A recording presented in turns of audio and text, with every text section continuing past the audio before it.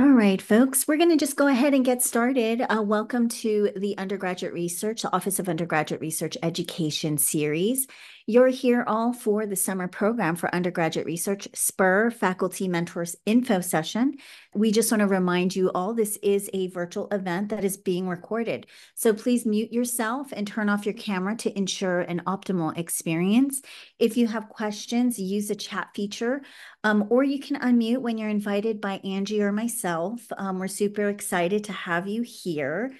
And one thing we just want to share with you about the Office of Undergraduate Research is that our mission here at the University of Utah is to facilitate and promote undergraduate student and faculty collaborative research and creative works in all the disciplines throughout the University of Utah campus. We cannot do the work that we do without our faculty and also our supportive teams of staff, graduate students, postdocs, and other students who are part of the research enterprise. So we want to thank all of you for your commitment to supporting and facilitating undergraduate student participation in the research enterprise. We do acknowledge the land that feeds and sustains us, which is named for the Ute tribe, which is a traditional and ancestral homeland of the Shoshone, Paiute, Goshute, and Ute tribes. The University of Utah recognizes and respects the enduring relationship that exists between many Indigenous peoples and their traditional homelands.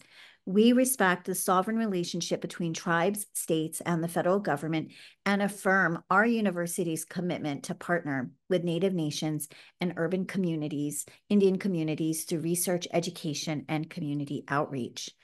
So I've been talking. You may be wondering, who am I? My name is Dr. Annie Isabel Fukushima. I'm the Associate Dean of Undergraduate Studies, and I have the honor of running the Office of Undergraduate Research. I am joined by two members of my team. I'm going to have my co-presenter present herself first, Angie. Good morning or good afternoon, everybody. My name is Angie Leva. I'm program coordinator here at the office, and I am so excited that you guys are all here to talk about SPUR. I'd also like to invite Shelley to introduce herself. She's not co-presenting, but she is such a vital part of this process. So Shelley. Hi, I'm Shelley Parker. I'm the events manager for the Office of Undergraduate Research. So those beautiful videos that you see on our education series website is because of Shelley, as well as all of the dynamic programming. And so thank you, Shelley, for that. So welcome, folks. We're here to talk about encouraging you to mentor undergraduate researchers in the summer. And so why do that? Why mentor undergraduate researchers in the summer? Well, there's a variety of reasons, and the research shows this, is that what we find is that when faculty mentor students, you are engaging those students in the research enterprise. Students don't just suddenly start doing research without the faculty mentors. And what we find is that it's actually much more meaningful for both the student and the faculty to have faculty involvement in the undergraduate research experience. The data shows that when undergraduate students participate in research, it is a high impact practice. So they're more likely to be retained towards graduation. And I'm happy to show off our numbers later on if you really want to dig deep into that. But 91% of our undergraduates who participate in our office's offerings graduate in 6 years. And it's around 64% graduate in 4 years. So we know that when students participate in what we offer, they are more likely to be retained towards graduation. They have a community. They feel like they're part of the university. And they eventually become ambassadors of the university because of the wonderful experiences they had with research. It also supports it supports faculty who are doing research. We are an R1 institution and our commitments are to research. And so, by having students participate in your research projects is a way to support your own research agenda, because really we can't do everything. And sometimes it is really wonderful to have support along the way. We know that many of us are training a next generation of colleagues, and this is a wonderful way to recruit students from across the fields, across life experiences into our dynamic fields is through undergraduate research. And so we know that's also a really positive benefit for our fields of studies. The other reason why we really encourage our faculty mentors and faculty in general to support undergraduate researchers is that, you know, when students participate in the research enterprise, they are really, and especially in what we offer here at the University of Utah in the summer, they really do experience the whole breadth of the research enterprise, from networking to publishing, information about publishing, presenting research, and really the conducting research. We're going to leave that to you because you're the experts in your fields of study. But those other professional developments, you know, they really work hand in hand with programming that Angie's going to tell you a little bit about later on. That's super awesome. We wrap a ton around our students in the summer. So we know you're here because you're interested or you're intrigued. We'll talk a little bit more about about it. But a couple of things to kind of highlight. How do we support summer undergraduate research here at the University of Utah? There's a variety of ways that actually faculty are involving students in their research activities. You may have your own grants from NIH, NSF. You may have an NSF REU, or you might have foundation funds. And so what we encourage is our faculty budget for students. Then that way they can be formally incorporated into your research projects, and happy to provide consultation on that. Faculty also have used their, you know, their research funds, which has been super cool. We love when they do that to help their research efforts. But the thing that we're going to talk about, and Angie's going to, you know, say a lot more about this, is we're here to talk to you about an offering that we provide to our faculty with as the Office of Undergraduate Research through what we call our summer program for undergraduate research. And so we're super excited that you're all here to learn about what this is. I'm going to now punt it over to Angie, who is going to say a ton more. Thank you, Dr. Fukushima. Yes, like we have been discussing, we are here to go over the summer program for undergraduate research. We often shorten that to SPUR. So if you hear SPUR, this is what we're talking about. And so just so you all know more about SPUR, SPUR is a nationally competitive 10-week summer research experience under the mentorship of a University of Utah faculty member. And when we say nationally competitive, we really do mean that it is not only open to University of Utah students, it is open to eligible undergraduate students across the United States. And our office does recruit widely, and we will go more over that later. But this program provides opportunities to gain research experience in a variety of disciplines. So just some overview of what the program is itself. SPUR does run Summer 2025. SPUR will run May 19th, 2025 through August 1st, 2025. It is a full-time program where students are expected to spend 35 to 40 hours a week on their research project with their faculty mentor. And then there's also program-related activities that the Office of Undergraduate Research facilitates. And these activities include orientations, luncheons, biweekly meetings to support professional development, our education series, which Shelley Parker, our events manager, she helps run those in the summer, all through the year. And these are to support learning beyond the classroom, as well as we do have our graduate school preparation with the Graduate School Mini Expo. Students also get to participate in research dissemination by presenting at the Undergraduate Research Symposium at the end of the summer. And they also get to publish their work in Range, the undergraduate research journal. And so these student participants are hired as temporary employees by the Office of Undergraduate Research. Students receive a $5,000 stipend that is distributed throughout the 10 weeks as they work on their projects. On-campus housing is available to those students who need it. And so if students that are coming from out of state, they have a place to stay while they're here, you know, doing their research.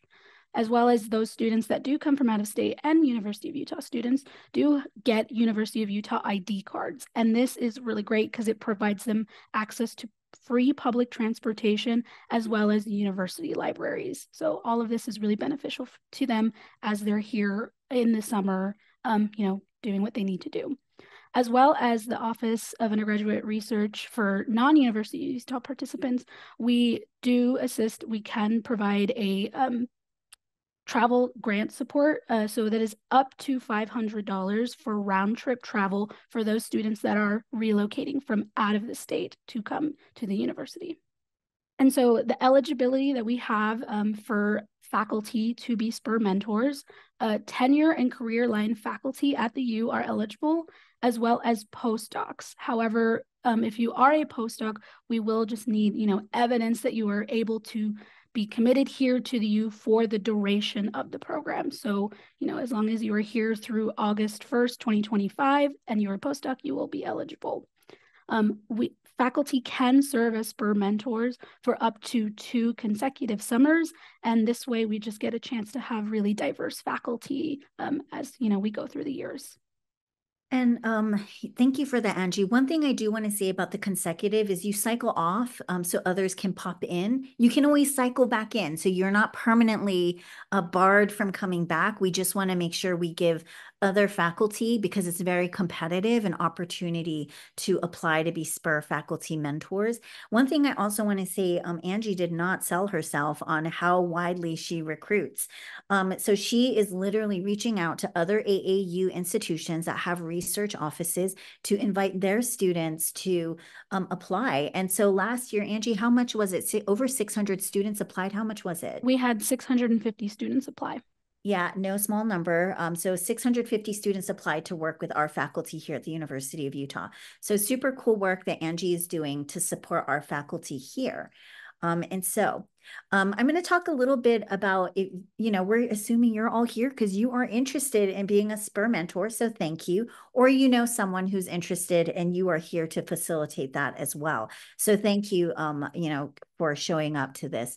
So a couple of things about the application requirements is that you do need to provide a project background, which is like, what are you doing research on and why is it important? You also need to be very specific about the student's role in the project. So what would the student be working on if they were accepted to be your SPUR mentee? We also ask for student learning outcomes and benefits. So how will this experience specifically benefit the student for their future? Whether that's co-authorships, joint presentations, or specific skills that they will have, or other professional development. Keep those things in mind, folks. We also want to know your mentoring philosophy, because this really matters for the Office of Undergraduate Research, and we'll talk about how we select our faculty in a little bit. But we want to know about what kind of mentoring you will offer, right? Some may be doing multi-level team mentor models, but really spell that out, what that looks like. And what kind of support should the student expect from you? And so we really want that really deepened.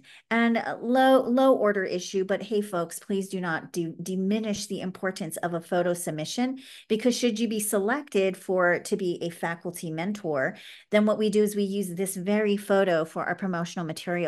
And so Angie knows that while I love you all standing in a line, we would love, love, love any more action, you literally in action doing research. Would love those action photos if you have them. Some of our fields look really different. And so, in the project background, we really invite you to describe your specific research and work and highlight why this is innovative, right? We know you're all innovating. You're all at the cutting edge of research. But we want you to explain that to the student who's going to look at your research project. Ensure that it speaks to a wide range of students, right? And so one of the things is that while you may desire certain kinds of students who have fundamental skills, we really do see this as the training part of the program. And so you should assume that they're coming in with no skills, right? You're gonna get them up to speed. But if they do need to have some fundamental basic skills, that should be clear. And limit your use of jargon as well. One of the things we want to keep in mind is this is speaking to a committee of folks who will select the project, but the language will also speak to students. So actually keep those students in mind, getting them excited, interested, and understanding what you're working on, so they want to apply to be your mentees. And so our students, as well as students across the country, will be reading and deciding to apply to be your SPUR mentee. And so those are some of the things that we want to just say there. Many of you are really used to apply, describing research projects. So we know you know how to do this. Just maybe, redesign it just a little bit, repurpose it with students in mind, since usually many of your project descriptions might speak to your faculty or colleagues. And so that's a little bit about the project background. So mentoring philosophies are really important to the office. We really love supporting and connecting. It's in our mission statement, faculty and students to each other. And we believe that everyone has a philosophy and something that is guiding why and how they go about mentoring students. And we want you to share that so students can see you and the kind of mentor you will be in supporting them. And so this is an important part. Be specific about the concrete activities the students will do. Show enthusiasm in your words, right? And highlight the experiences they may have that could go beyond the summer, right? And so professional development skills to if they're interested in applying for graduate school. But also if you have clear expectations, we want you to be clear in your communication as well in this kind of description. And so really mentoring philosophies are important. We invite you to really think deeply about them and use up every word in the word limit. So you say more than less because our students will be reading this and students in general. So we're going to look at some mentoring philosophies as examples, so it's not all abstract. And after that, we'll talk a little bit about research mentoring models and the selection process, and then we'll kind of pause for questions. So if you have a burning question that's coming up, just know there's going to be some time for it. So we're going to look at Bradley King, who is an assistant professor in College of Health, as an example of this is where the mentor philosophy goes. So you'll see here's a project description, right, that is provided. As the world's population becomes increasingly older, there's a critical need to develop and implement interventions capable of minimizing the negative consequence of aging on cognitive function, right? So a little bit of, aging hippocampus, right? Maybe some students that might be jargon for them, but you start to see in the description here, Bradley's driving home the importance, right? This is an important project. Also goes into specific information around the student role, including that this student will be part of a lab. We know that not all of you have labs. We're not requiring labs. You don't need to be in research teams. You don't need to have like a research hub or whatever. But if you do, not a bad place to plug it, right? Because the student will be incorporated into it. As well as here you might find some examples of student learning outcomes, right? They'll receive training in research ethics and good clinical practices because this is a clinical research, right, project. And that's actually something we remind our faculty when you are applying to be faculty mentors, if they need IRB training, if they need to be certified in HIPAA, if they need animal studies certifications, the list goes on. We're going to put it on you to know what kind of training they need to hit the ground running, right? And so these are things you should really be specific about. Student who's applying, if they've already done that training, they can also then share that, right? And so then you start to be like, oh, this one looks like they have some stuff under their belt. Again, not a requirement, folks, because it is your job to train them. So don't worry. But it might be something that you might look for. Depending on your project and project needs. Here, if we look at Professor King's description of his mentor philosophy, right?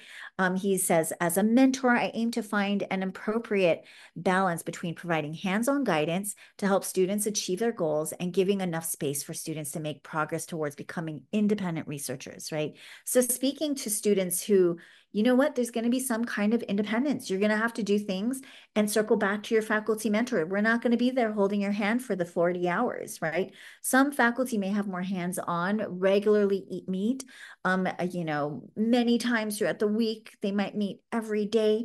Some of our faculty might bring in other people and have those people be touch points every day, and the faculty comes in a different regular way. And so Here you'll see it includes a communication style as well as the kind of mentoring philosophy and how the mentoring will happen.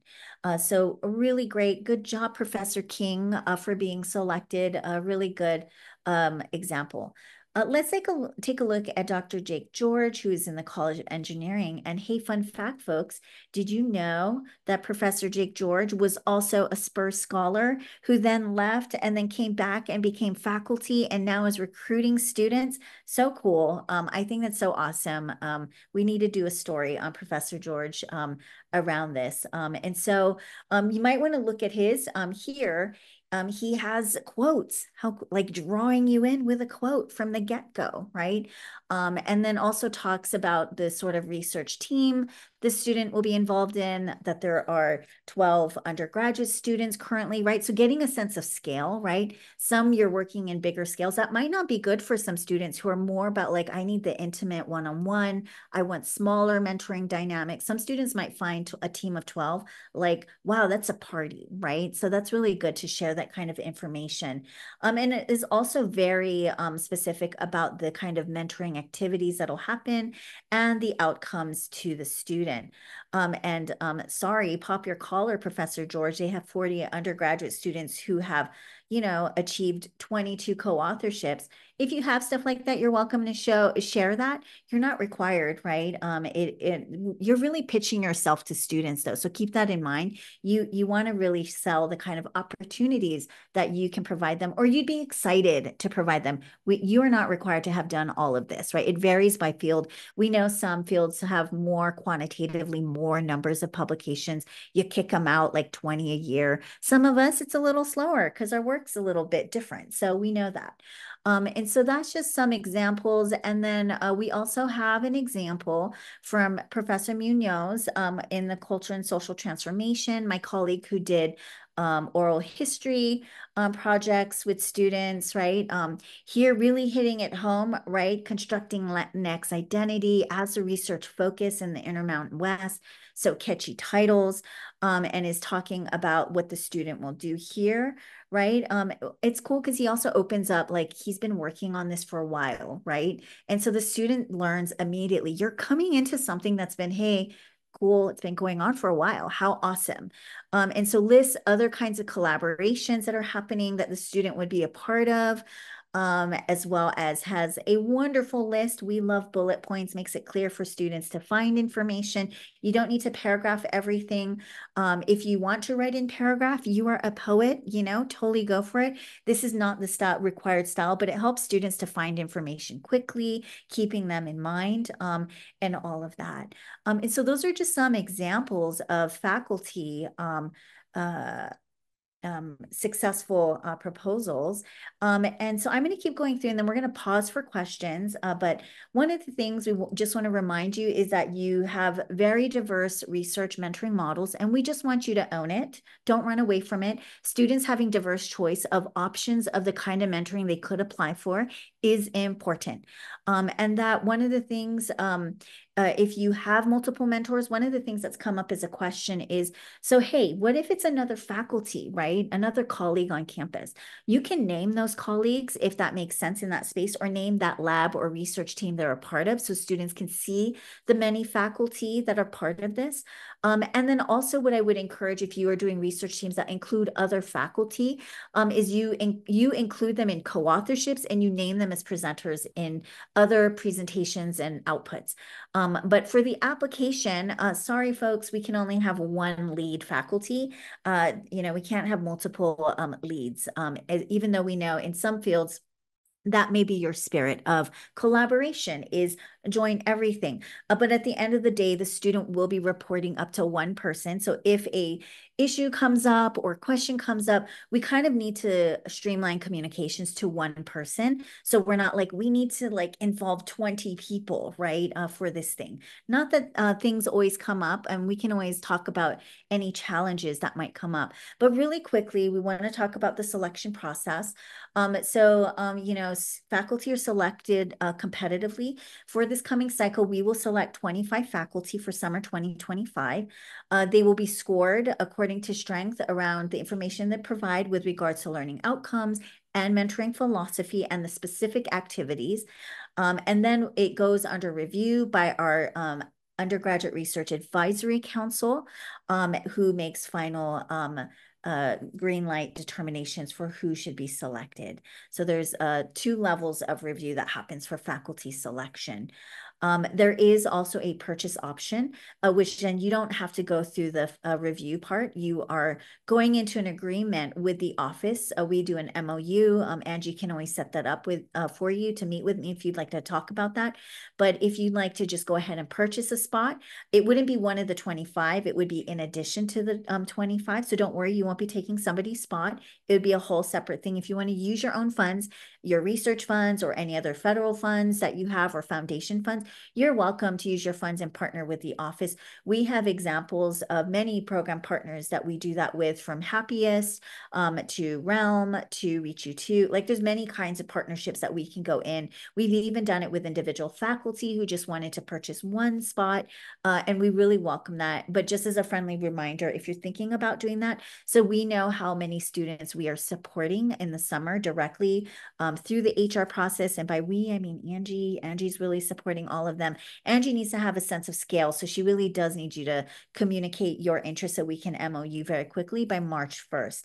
And so you could do both. We've had faculty do both, where they apply to be SPUR faculty mentors and say, no matter what, I want to do this. And I also want to use my funds for a student. So if I can use funds, I'd like to have an additional student. And if I don't get selected, those funds will just go to one student or whatever number of students they can cover. So we're super open to the kind of partnership on that. Some of the things we just want to make sure that you are aware of is the OUR program partners. So should you formalize a purchase a spot, then you will be invited by Angie to the program partners, where we meet regularly to share knowledge and discuss the kind of challenges that faculty and research teams and staff may experience with supporting undergraduate research. We see this as a real important space to try to address any kind of gaps in supporting of our students, because we really want to ensure that our students have transformative undergraduate experiences through research. And so before we go into the, let's talk about what's next, we've sold you, you are like, yes, yes, yes, sign me up. Let's go ahead and pause for questions. Angie, what questions do faculty have specific questions? Yes, so we have a question from Samantha. Do research projects need to be on-site, or can we offer virtual, flexible research that would not require students to be on-site in the summer? Our students are required to be in the state. So they have to be, because of our HR policies, they have to be on site. And so one of the things that we really encourage is that there is on-site experience. Some of our students who have found that their faculty disappear quite a bit in the summer, which we understand, our faculty travel. We're not telling you to never travel and not do your thing and all that, but really it may impact your students' experience. So you should kind of think about, is this the right summer for you then? Or is this the right opportunity for you? And if you're more of a, you want to do this, you'd rather be on site in the academic years, then there's always Europe. And we also do other kinds of agreements with different centers to support student integration in the research. And so it really is up to you. But what we know about our student experiences is they're more likely to have a positive experience when they're regularly engaged with their faculty and they feel like they're in community with them, as well as we're doing the other kind of programming. And Angie talked about the biweekly meetings that do professional development. What we also do that Angie coordinates is the summer socials. And so we'll be doing all that fun stuff, development stuff, but really the research, kind of accountability. 10 weeks goes by fast, right? And so really want to provide the best environment for supporting an undergraduate researcher to pick up all the things they need to do 40 hours a week doing research for you. And so, HR requires the students on site. If the faculty's not as frequently on site, it may impact their experience. And we do expect our faculty, we can't require you, but we know we've had students who've been deeply disappointed when their faculty are not able to show up to the luncheon where we launch and introduce everyone to each other, as well as at the undergraduate research symposium where they work so hard to put together a poster presentation. We we invite poster evaluators. And so Shelley coordinates all those logistics, as well as this coming summer, we are going to have poster prizes. And so we're going to have little cute little ribbons and all of that fun stuff and money, students getting paid for their prize. And so it really does, I think, strengthen and foster the relationship in a positive way if their mentor shows up. It's very meaningful for the student. And the faculty is like, how cool. I mean, our symposium are really cool. So we're really sad when you miss it because it's actually really awesome. Next question, Angie. Yes. This is from our registrants who submitted beforehand. Are there any restrictions on research areas?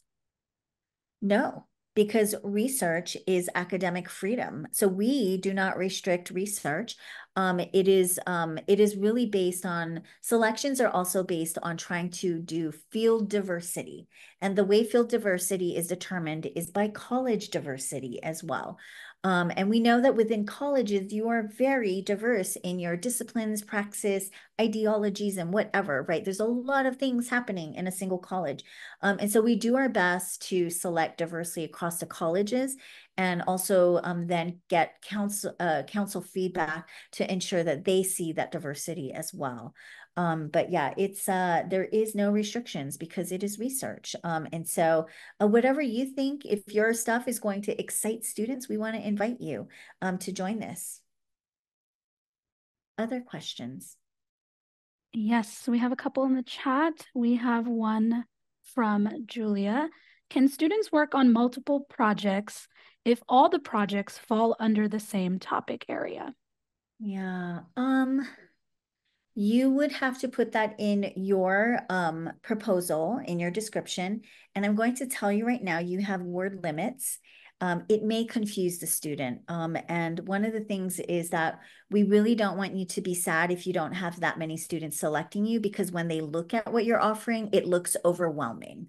And so while I would encourage you to say, focus on one, and then say there's a possibility that they may be able to work on other projects of interest that are connected to it.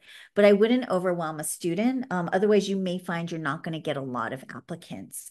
Angie, does that sound about right? Yep. Yeah. Great. And then was there another question? Sorry. Yes, we have another one in the chat. Can I have a graduate student co-mentor with myself as the faculty? Would I add that to my application? Oh yeah. You can add that to the under the kind of the mentoring philosophy. You can add that might look there. It's up to you where you want to put it in your application. But you can add a graduate student in there if you want. I think that one of the things is does it matter who people are specifically, or like, I mean, because there's like really limited word space that you're going to find here. And so what I would suggest is maybe name the kind of mentoring philosophy that you have. And if it includes graduate students and other people, that should be clear. If you think that this person, because what you're saying when you name people in your descriptions is you're saying, this is the selling point, folks. You should know who this person is, right? And so it's just something to think about in your kind of word limit, because these are students who are going to be reading and applying for many summer undergraduate research experiences across the country, right? We are not the only, show in town folks. There are many others that we are competing with. And so we want to make sure that we are competing in an intriguing, positive way to students across the US. Other questions, Angie? Yes. The other question in the chat is, what if the project will not be completed by the end of the student's involvement on August 1st? No project is completed in 10 weeks. I can tell you that. Everything is ongoing research, and you should just frame that for your research mentee as part of how process works. The question will be, will they be involved in it afterwards? And can you have agreements to keep them involved in some way? I think students love that. They may not be able to be in the day-to-day. You won't be able to keep them employed. But one of the things, and Angie's going to talk about, is some other opportunities to continue that relationship. So we'll talk a little bit about how you can continue supporting students after the summer is over. But no research happens in 10 weeks, is completed. If it does, you are amazing. That's amazing. Yeah. We have another question about how are students selected for the program? Oh, that's a great question. I'm going to punt that to you, Angie. How are students selected? Yeah, absolutely. So we'll talk more about student application deadlines and that further on in the presentation. But yes, students do submit an application and it is through InfoReady. And so aside from just getting like basic information from them, you know, their name, their address, things like that, students also part of the application submit 2 letters of recommendation. They submit a copy of their transcripts and they do submit a personal statement. And so once the student application deadline passes, we then create application packets. So part of the application is that students do get to pick their top 3 choices of faculty that they would like to work with. We then create those application packets and we disseminate them to the faculty that the students selected. Faculty then have the opportunity to review those, and then they can submit their recommendations of their top students that they would like to work with. And then the Office of Undergraduate Research with Dr. Fukushima, we do go over your recommendations as we go over the students' applications as well. And then we make determinations off of that. That's a great question. So Angie, should we get into the next part since there may be more questions about that? And then we can open it up again at the end for more questions. Yeah, so Angie's going to talk about, you're intrigued, you're going to apply, now what? Okay. Yeah, so just so you guys are all aware, the application for mentors is open right now.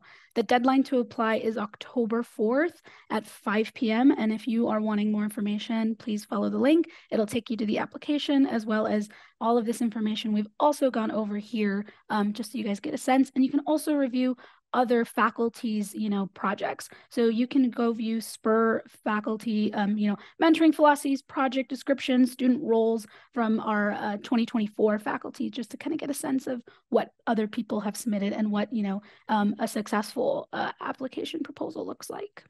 And so for students, applications, we will be opening that on November 1st, 2024. And then the deadline for students to apply is January 26th, 2025. And if you, some of you might be familiar from, how we've done things previously, we are changing it slightly.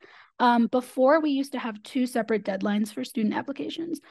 We had one deadline that was for the application itself, and then a week later was the deadline for the students to submit their letters of recommendation. Now it is just one singular deadline. So January 26, 2025, students will have to have completed, completely submitted their application and get their letters of recommendation submitted at the same time. And so students will be able to review faculty projects starting November 1st. So after the Office of Undergraduate Research makes their selections on faculty, they will be added to our website where students can review it before they apply. And then there'll be links for them to just apply directly, if they're liking what they see with the projects. And so we talked a little bit about this. There are additional resources, especially for those that might be interested in continuing research, beyond the summer. And so one of those opportunities is the Undergraduate Research Opportunity Program, UROP. You might hear that one more. We used to be the UROP office, so that's what a lot of people knew us as before. But UROP does provide undergraduate students and mentors the opportunity to work together on research or creative projects. And so students that are selected for UROP are hired as temporary employees by the Office of Undergraduate Research, and they are paid a $1,200 stipend to do 120 hours worth of research or creative work during the semester. And I'll tell you the same thing that I tell students. Sometimes when you hear 120 hours, that might seem a little daunting, but when it you break it down, it actually comes out to somewhere between like 5 and 10 hours a week. And so it's, totally manageable. Students and faculty can kind of work on a schedule. Part of the application is you guys work on a timeline. So you and your student work on a timeline and figure out, how many hours that student will be committing every week to the project. Students are able to apply for UROP at any semester, and they are eligible for a 1-semester renewal. If you know of a student or you want to work with a student for UROP, just be aware for the upcoming spring 2025 deadline. That application will be due November 11th, and you can always find more information about the application, as well as we do provide resources for students to see, proposals and renewal application examples. So if they need to get an idea of what they should be submitting, we have lots of helpful information on our website. And really quickly, Angie, it's November 1st. Oh, sorry. Yeah. Thank no you. worries. Yeah. It's Angie's favorite number is November 11th. No worries. Thank you. Yeah, great. So those are another opportunity. And we see there's a question in there. Somebody says, I already submitted my application. Is it still possible for me to edit it? Angie, is it possible? Yes, please reach out to me personally. Let me, just so I am aware that you will be, resubmitting. You can resubmit the your application from what you did submit. Just like I said, let me know so then I know which application you would like us to, formally review. Great. So we're going to go ahead and just remind you of how to contact the office at our.utah.edu. You can email us at our@utah.edu, or you can give us a call and somebody from the team will answer your questions.